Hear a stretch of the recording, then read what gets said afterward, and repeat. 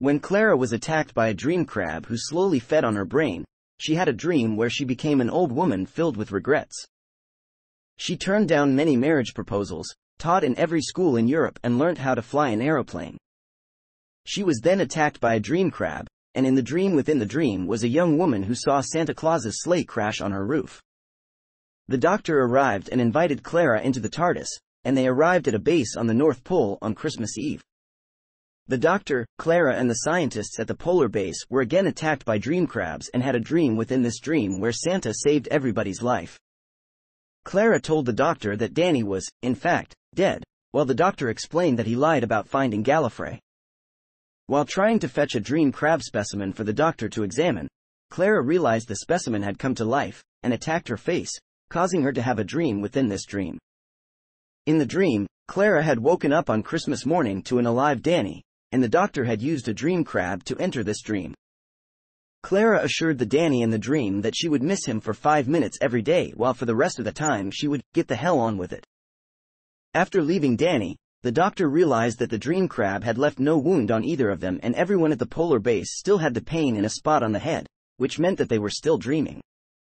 The doctor, Clara, and the scientists woke up, but before they left, Clara asked the doctor how Santa could have been on her roof if he was a part of the dream.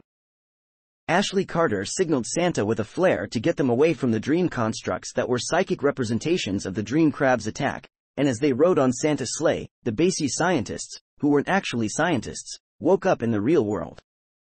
Inside Clara's dream as an old woman, the doctor pulled the dream crab off her face while she failed to wake up, and he realized that he had arrived 62 years after he had last met her.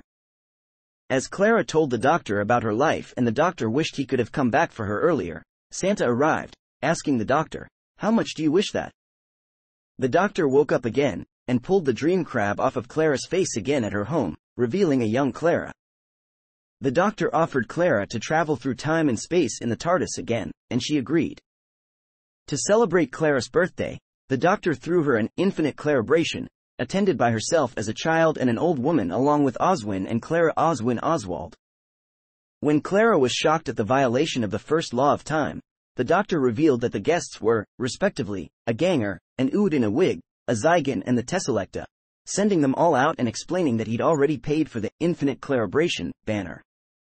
When the doctor took Clara to Cinema Paradoxo for a silent film, he had her smuggle all his snacks under her coat, only for the two to discover that it was a movie acted out by silence, leaving Clara unable to recall the film. The doctor later took Clara to an auction where they purchased the living portrait of Lady Josephine, who was destined to become the 8th Doctor's companion Josie Day.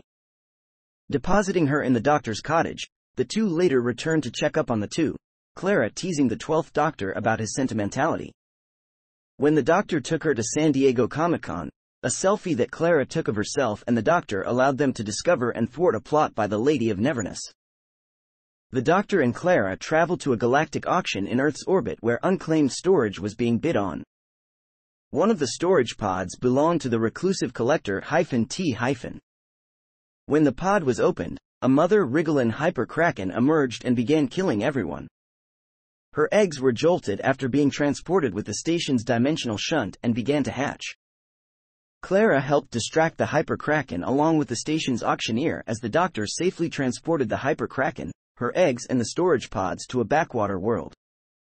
The doctor and Clara went on a tour of Snowcap University in Antarctica in 2048. While taking a helicopter ride, they learned that one of the students, Polly Evans, had stayed behind at the end of term to join the classified Project Sub-Zero. When another student, Quinn Norton, who also a part of Project Sub-Zero, was killed in a helicopter crash, the doctor and Clara narrowly avoided being on along with Polly's father George. They returned to Snowcap U to investigate. Clara met a research graduate called Winnie Clarence, short for Oswin Clarence. Winnie looked exactly like Clara and recalled dreams of living 1,000 lives in 1,000 places. Winnie overheard a discussion between the doctor and Clara over whether or not this meant she was one of her splinters who was born to die based on a decision Clara made and ran off on a snowmobile. Clara tried following after Winnie, but the two fell down a crevasse into an ice cavern where the missing students had been experimented on, engineered by Dr. Patricia Audley to survive in extreme cold. Along with the spy Paul South, Winnie released most of the imprisoned humans from captivity. The doctor transmitted a signal with his sonic, causing Dr. Oswald's animals to go wild. After feigning betrayal of the two, Winnie threw the doctor the key to free the hybrid subjects from their cells and saved the doctor's life by pulling Dr. Oswald into a vat of liquid ice after Oswald pulled a gun on him. Dr. Oswald was killed, and Winnie appeared to have sacrificed herself, once again, for the doctor. When Winnie's mother arrived on the scene, Clara, struck with guilt over the death of Winnie, made the decision to live out her life as Winnie to spare Winnie's mother the pain of losing her daughter.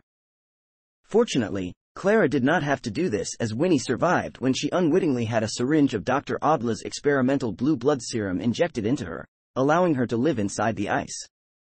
Clara realized that this meant that not all of the splinters died saving the doctor, and many of them had lives of their own. The doctor said that Clara was able to release some of her inner demons as a result of this knowledge. The doctor and Clara visited Paris in 1944 just after it was liberated from the Germans. After foiling a plot by the Derapac Empire, the doctor and Clara joined in on the liberation celebrations. Clara joined the doctor in a mission to help Mr. Hitch recover the sentient superweapon, the Haddix Ura. The Haddix Ura shot down the landing craft the team were inside, revealing the weapon's location on the planet unnamed BX-4, but the team were able to escape using jetpacks. While piloting a jetpack, Clara got separated from the team when she was attacked by pterosaurs, causing her to fall into the jungle. Clara met the jungle's organic avatar, who took the form of Danny in an attempt to get Clara to trust him. Although this didn't work, the doctor found Clara and the organic avatar, and the avatar told them that the Haddix Ura had been devouring the jungle and turning its indigenous life into an army, and asked them either to destroy the weapon or to take it elsewhere. The doctor realized that this meant it intended to end the war between the Hub Alliance and the Axis worlds, and the Haddix Ura began augmenting the crew to become its foot soldiers. Believing it had augmented Clara as well, the Haddix Ura had actually linked the jungle's computer systems to its own after augmenting the avatar.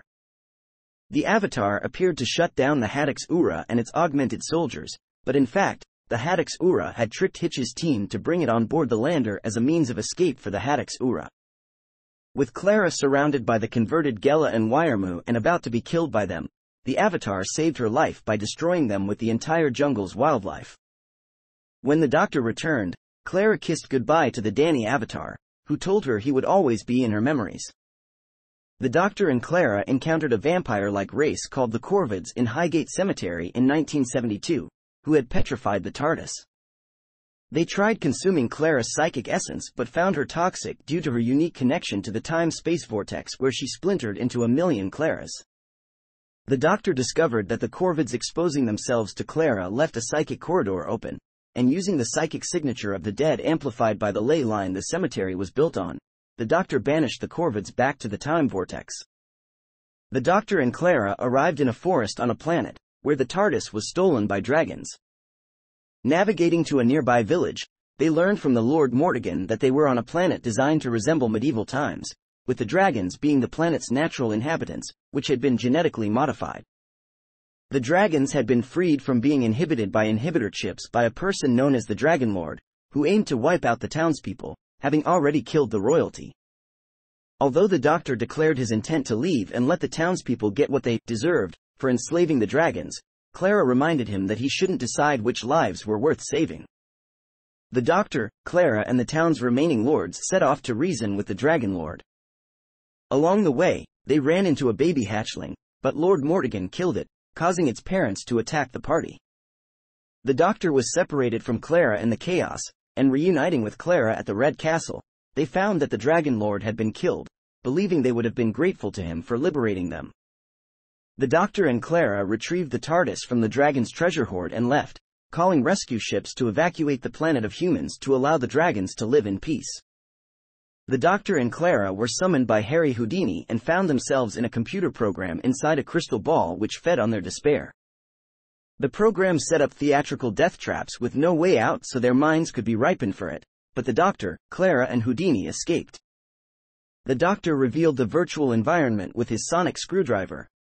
The doctor, Clara and Houdini then fought back by imagining what made them feel the most free, which shattered the prison and returned them to the real world.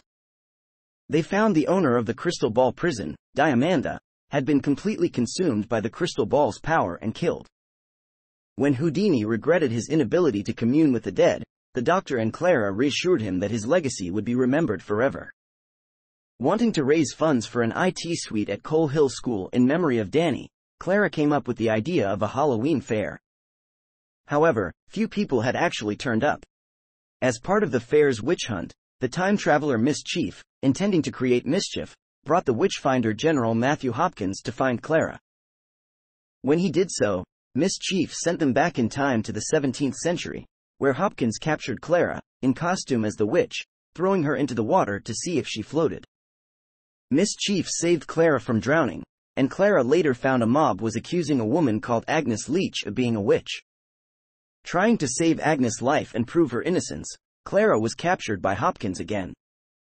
Clara and Agnes were framed as witches, imprisoned and left to starve and be deprived of sleep in solitary confinement until they confessed. A hallucination of Danny convinced Clara to confess to being a witch and escape, rather than remain in the dungeon.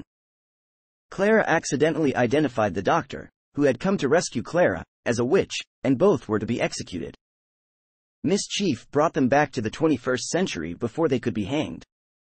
The Doctor and Clara convinced Miss Chief to bring them back to retrieve the TARDIS and save Agnes from the dungeons, and unwittingly brought the missing cat Smudge with them. Clara convinced the mob that Hopkins was a witch and Smudge was his familiar, but the Doctor prevented them from murdering Hopkins by sneakily putting Miss Chief's time-traveling Marat in his belt, forcing Miss Chief to save his life. The Doctor and Clara escaped and returned to Coal Hill. Because of the Doctor and Miss Chief bringing extinct animals and rare artifacts to the 21st century as part of Miss Chief's scavenger hunt game and her making superstitions coming true, the publicity from paranormal, wildlife and antique experts made Clara's fundraiser at the Halloween fair a success, and a few months later, Clara opened the Danny Pink IT suite, which the Doctor was also present at. In the summer of 2015, the Doctor and Clara returned to Earth to find it conquered by the Hyperions. When Clara had befriended a fireman named Sam, he led them to the remainder of London's population where they found Kate Stewart waiting for them. Joined by Sam, the Doctor and Clara tried to destroy the Sussex firewall only to wind up letting the transformed Colonel Weir into the TARDIS. Armed with Weir's knowledge, the trio flew to the sun only to be confronted by a Hyperion who revealed how their race had survived. After escaping back to Earth, the Doctor and Clara led a resistance movement before shifting the fusion web around the Sun to the year 5 billion, collapsing it as the star went nova. At some point, Clara and the Doctor met novelist Jane Austen, and later told Rigsy, "I love her," before teasing him with the statement, "Take that how you like."